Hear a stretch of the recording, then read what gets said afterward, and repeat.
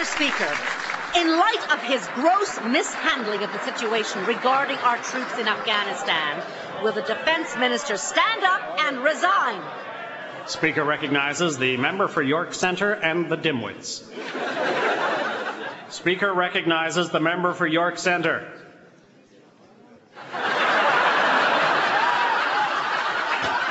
Mr. Speaker, my voice. Laryngitis, sorry. Speaker directs the member to answer the damn question. Mr. Speaker, I will not resign. It is true that I may not have been aware of some aspects of the Afghanistan mission, like the facts. But look, I still have the complete support of every member of the Liberal Party. Thanks, guys.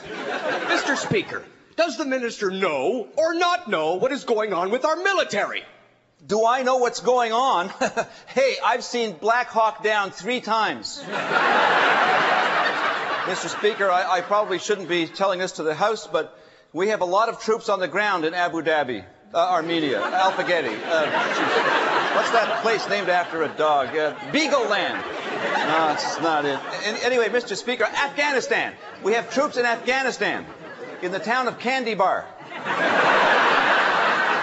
And their job is to protect the local candy harlots and candy weenies.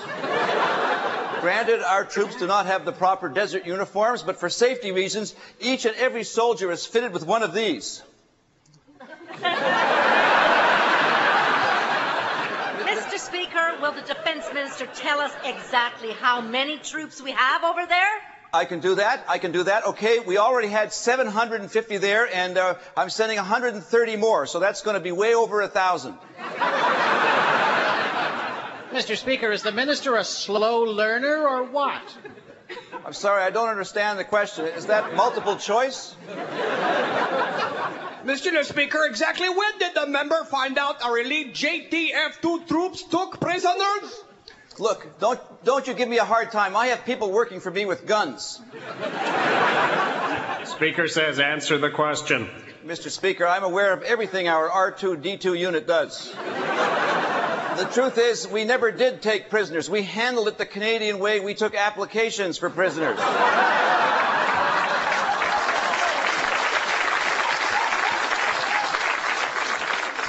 The captured Al-Qaeda and Taliban members were required to fill out questionnaires with, I might add, some very difficult questions. It'll be at least 6 months to process the paperwork before we can let them know that they are indeed prisoners. That's a ludicrous process. Thank you. And it won't be long before we start issuing those prisoners with welfare checks and Canadian passports.